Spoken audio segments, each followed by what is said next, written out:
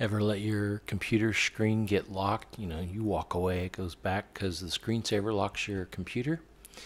This tutorial is not openSUSE specific, Tumbleweed or Slowroll. It can happen on Slackware, Fedora. It's not specifically a KDE issue either.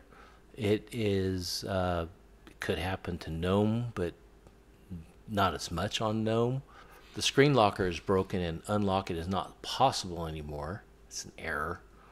In order to unlock it, switch to a virtual terminal, Ctrl+Alt+F1, log into your account and execute the command loginctl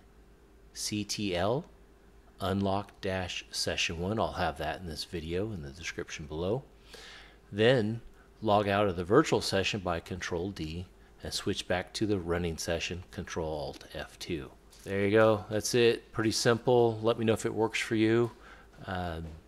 Thanks. Have a good day. And don't forget to try openSUSE Linux. It's great.